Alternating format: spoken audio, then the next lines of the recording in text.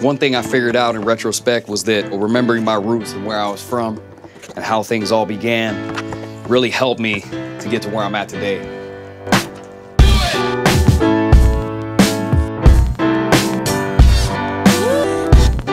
So today we're in my hometown, Kaiser, Oregon, population 40,000. The fact that it was slow and there's not as much going on, you know, that helped me stay in tune to the game.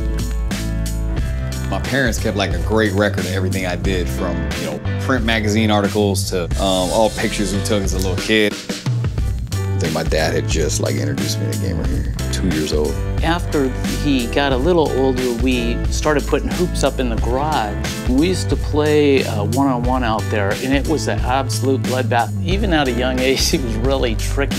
Yeah, Grayson was always in the driveway till like midnight, or if we weren't home, then he'd be out there like all night. He woke up thinking about basketball. For me, it's a blessing to have a big platform and to have come from such a small town. Salem, Kaiser area, not known for basketball players, that's for sure. You know, you look at the odds and, you know, what were the chances that that could have happened.